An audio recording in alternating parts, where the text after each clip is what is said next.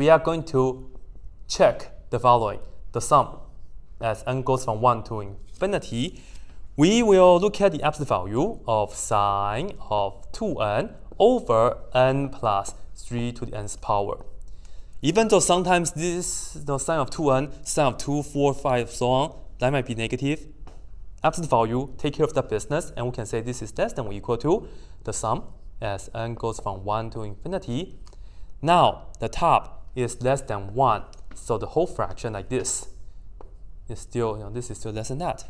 So we have that. And this becomes the question that we did earlier, but real quick, we can just say this right here is less than or equal to the sum as n goes from 1 to infinity, 1 over 3 to the nth power.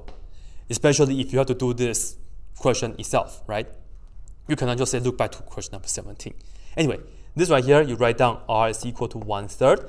Take the absolute value, which is less than 1, which is a convergent.